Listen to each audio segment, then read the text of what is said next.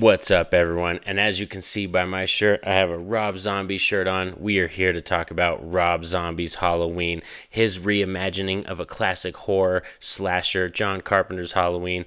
We're going to get into some spoilers today, so if you haven't seen this film, you have to go run out and check out this film and then come back so we can talk about it. So Rob Zombie's Halloween, this one really did come out in that kind of era of the remake hype. We had Texas Chainsaw Massacre, the remake. We had House of Wax, Last House on the Left, like a bunch of those films coming out around this time.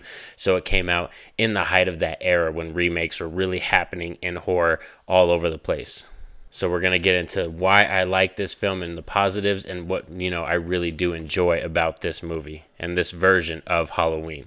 Right off the bat for Rob Zombie's Halloween, he has a great ensemble cast. We have some of these names: Daniel Harris, Dee Wallace, we got Malcolm McDowell, Brad Dourif, there's Scout Taylor Compton. There are amazing actors all throughout this film. Danny Trejo, and some of them are just cameos and others are more main characters, but it just, like I said, the ensemble cast, I think this film has probably the greatest cast that we've had in any Halloween franchise film. Split off your face. Also add to that, Rob Zombie really knows how to shoot a film, the cinematography, the colors, the design of this movie. It is really beautiful looking, even Halloween 2 when we get into that one, but we'll talk about that one next.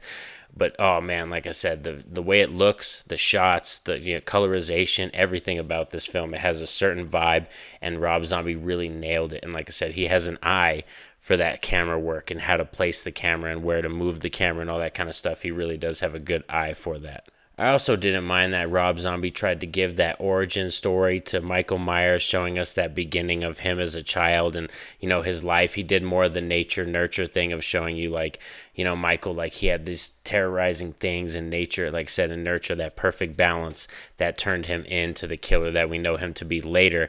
So a lot of fans, they didn't really take to that because they like more of that. Michael doesn't need an explanation, you know what I mean? He's just kind of a dark, evil force without reason. He just goes at you. But I think this one was kind of cool because Rob Zombie dared to do what no other director dared before, except for 4, 5, and 6. They kind of tried to give Michael Myers a little bit of origin of why he does what he does.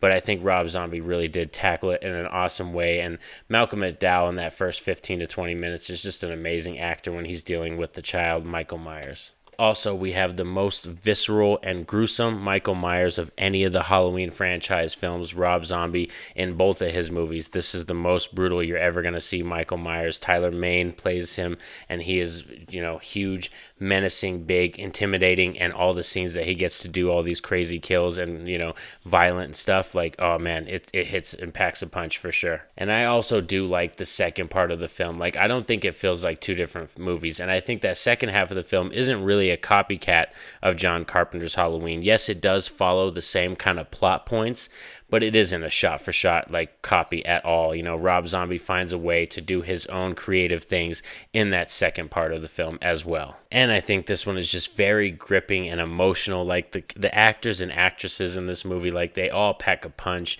All the writing in this movie, I think the writing isn't that bad. I actually think Rob Zombie's writing is pretty good. Other people will disagree horribly that they think Rob Zombie shouldn't write his movies at all, but I think his writing actually does pretty good. And like I said, the actors and actresses in this movie, you feel for them, and when we have these really thick emotional scenes, you can really feel the weight of the scene. So let's get into talking about some of the negatives of this film, and there's just a few, a couple nitpicky things and then one big thing, and that's really about it. But most of the movie I really do enjoy. And as for me, some of the small nitpicky things with Rob Zombie's Halloween is, I think the child actor in the beginning that plays Michael, I don't really have a problem with that actor.